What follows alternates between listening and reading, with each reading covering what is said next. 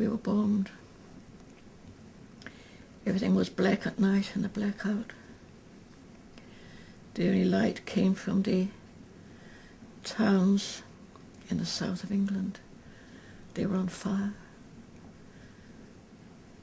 Could see orange flames against the black sky. We had a very clear view, though, of the fact that we were really fighting for peace.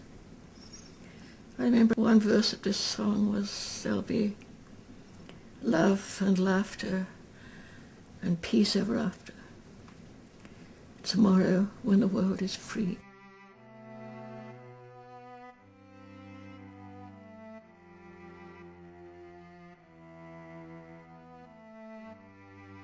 I joined the Air Force, became a navigator, and joined Bomber Command over in England.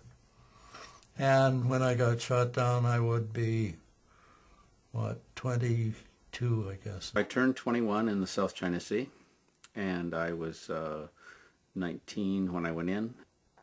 I went from living in a small town to a military environment surrounded by steel and concrete and oil and people in uniform, and lost my individuality. It was a pretty confusing time. I joined the Women's Air Force in Britain when I suppose I was nearly 19. And I was given the job of radar. My job was to plot what I could see on the radar screen and send that straight through to fighter command. I was a Vietnam deserter. I deserted not from Vietnam, but I deserted from New York City. And now I'm a potter on Galiano Island. It changed my life, forcing me to make decisions I didn't really want to make. Nobody really wants to have the possibility of never coming back to their homeland and maybe not being able to spend time with your family.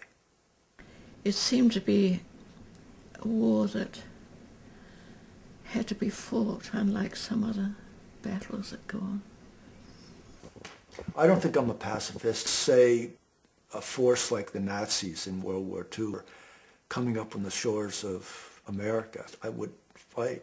I would kill anybody that needed to be killed to protect our freedom from oppression. Oh, I absolutely believe in peace.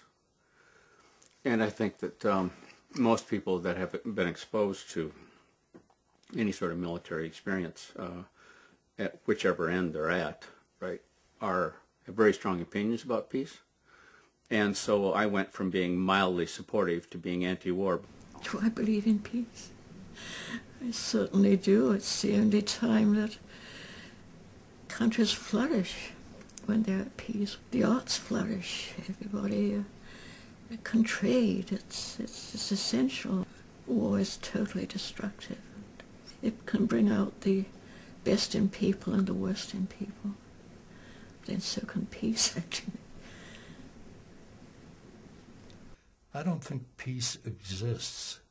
I was fighting to stop this problem with this culture engulfing a lot of other ones and destroying people for no other reason than their own interest. Everyone who could possibly contribute in England when we were expecting invasion did join up. It was a mission. We wanted peace. We didn't want a war. In fact, we put it off so long when one country after another was invaded. And at that time, I didn't have a lot of political consciousness. So I thought that, well, I've already done 2 years. I might as well do the last 2 years and go in the Army as an officer if I'm going to go in the Army. Peace means different things to different people at different times. There never has been peace. There was the Korean War. There was Vietnam. The Vietnam War, I just felt, was a political war that was misrepresented to the people. It was a big lie. On any given weekend or on any given time, you would have an anti-war protest. It wasn't said peace protest, it was anti-war, right?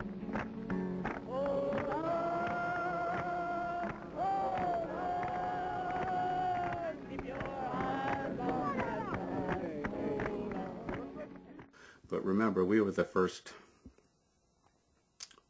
living generation that saw police attacks on civilians.